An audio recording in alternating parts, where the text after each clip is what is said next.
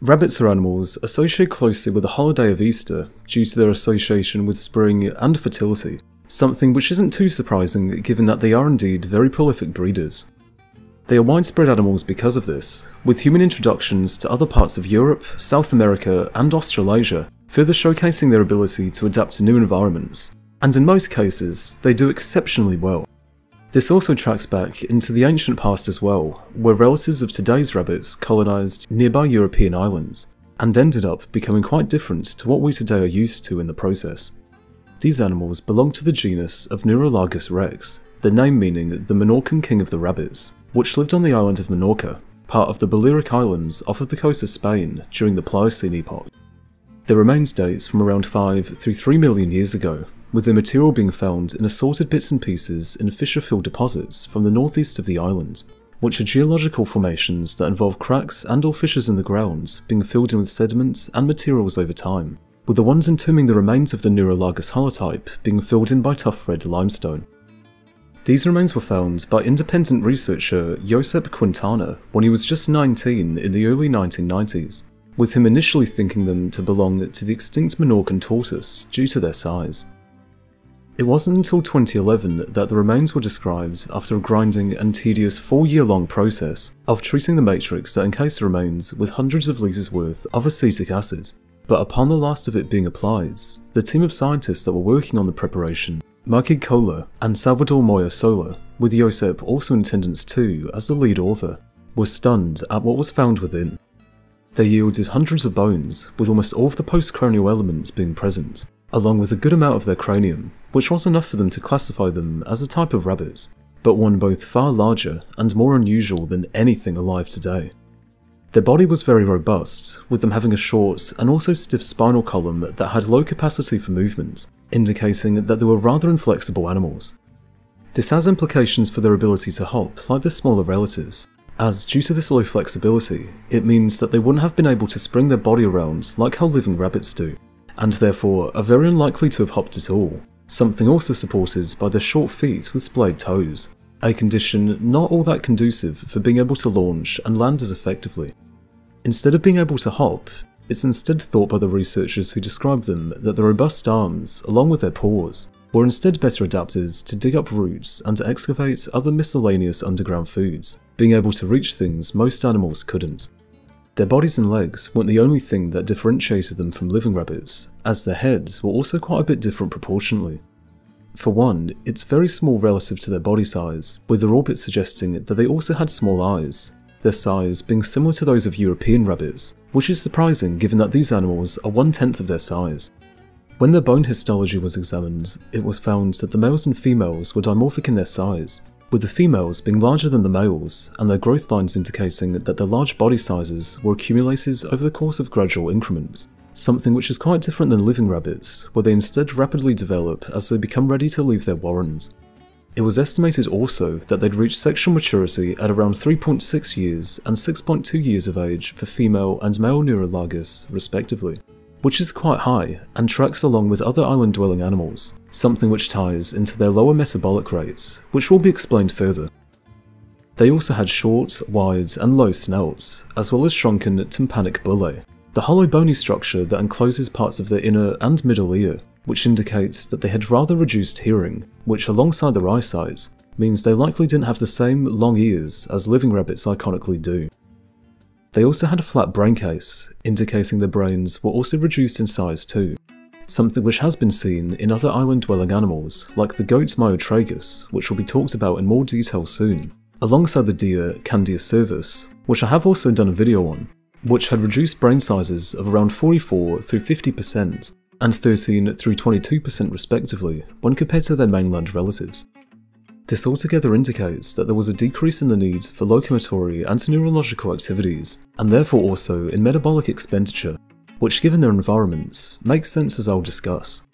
Their island of Menorca is and also today lacking in large predators, and is also limited in resources given the small size of the island, being only 701 km² in size, and given this and the lack of predation, it meant that in their smaller ancestors, they both no longer needed to outrun or outhide other animals nearly as much, which coupled with a more limited food supply meant individuals which had slower metabolisms and therefore energy expenditure were more likely to be selected for and do well.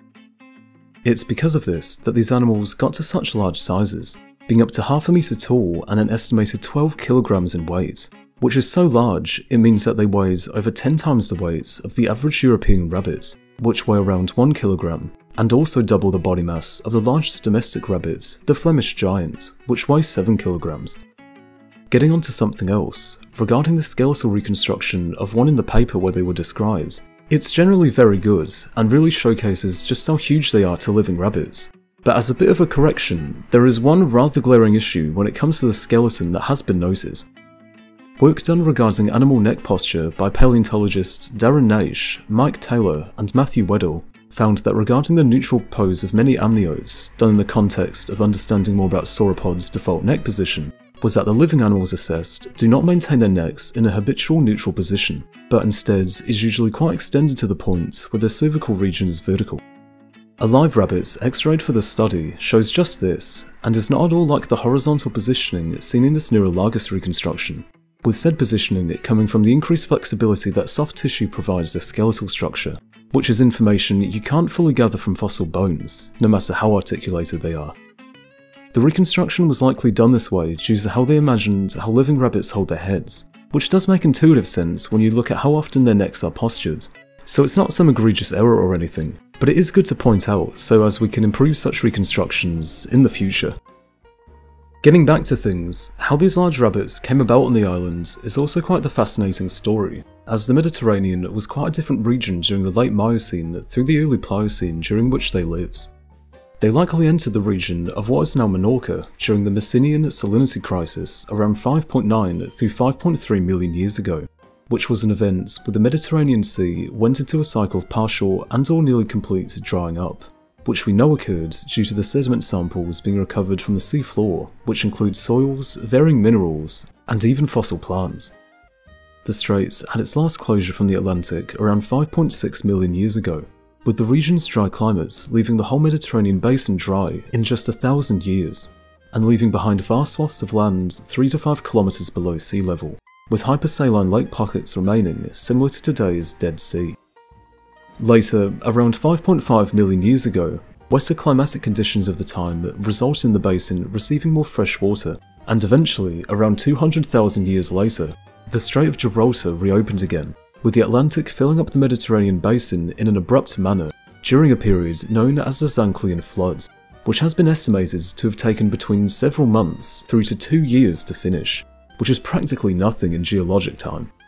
This massive rise in water levels during this time isolated Nuralagus' ancestors on Menorca, likely being descended from animals similar to or potentially of the genus Alepus, a small rabbit taxon that inhabited the region before Nuralagus diverged. Nuralagus, of course, wasn't the only animal living on Menorca during the Pliocene, as they also shared their environment with a good few other species. These include the giant tortoise, of which the bones of Nuralagus were initially thought to belong to, Solitudo gymnesica, along with worm and wall lizards, geckos, and painted frogs, making up the rest of the herpetofauna. The only other mammals known from the islands during this time was the giant dormouse species, Muscardinus cyclopeus, along with the horseshoe bat, Rhinolophus gravensis, so there was little when it came to competition for these rabbits, which allowed them to obtain the sizes we see here due to the lack of any other large herbivores. For the rest of the Pliocene and through to the beginning of the Pleistocene, Nuralagus continued to do well on the island. That was until a series of climatic shifts and new arrivals changed the ecological balance of their home forever. As sea levels fell due to the glacial cycles occurring during the time, Menorca became periodically connected to the nearby island of Majorca, with an interchange of fauna taking place as a result. One of these animals was a small goat, Myotragus, the mouse goat, an appropriately named dwarf ungulate possessing unique features that many of their group lack, including binocular vision and a slow maturation rate. It seems likely that with their arrival and subsequent resource competition, alongside changing climatic conditions of the time, led to the replacement of Nuralagus with this new fauna, unfortunately putting an end to these massive rabbits. Today, there are still some examples of larger than usual rabbits, one of which are the Amami rabbits of the Amami Oshima and Tokunoshima Islands, which also speciases across Asia around the same time Nuralagus evolves, with their lineage eventually dying out on mainland Asia and becoming isolated on these two islands. Fascinatingly, while not as large as Nuralagus, weighing about 2.5 kilograms compared to their estimated 12, they do show many similarities to the extinct giant rabbits, with them being rather stout, having splayed toes and also having small ears. This latter trait, which is something that makes depicting Nuralagus with equally small ones more of a reasoned thing to do.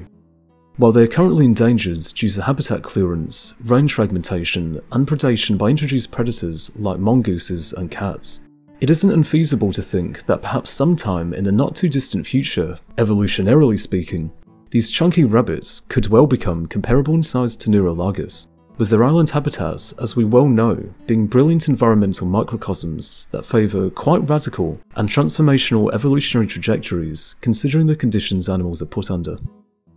Nuralagus were very impressive animals as discussed, and as has been mentioned by Quintana, the one who discovered their remains in the first place, is justifiably a big ambassador for these amazing rabbits and considers them to be a good candidate for the island's mascot animals. And, in his own words, quote, "I would like to see T.rex used to lure students and visitors to Menorca," end quote. And well, Mr. Quintana, it's certainly working, I can tell you that much.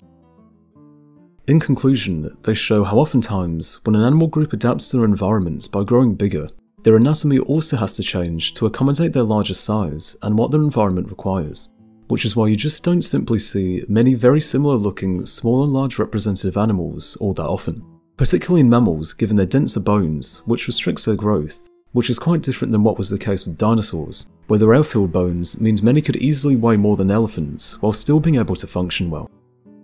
All in all, I thank you for watching this video on these animals and that you may have learned something new. If you would like to see more from this channel, be sure to subscribe if you haven't already. And with that, I'll see you next time, whenever that may be.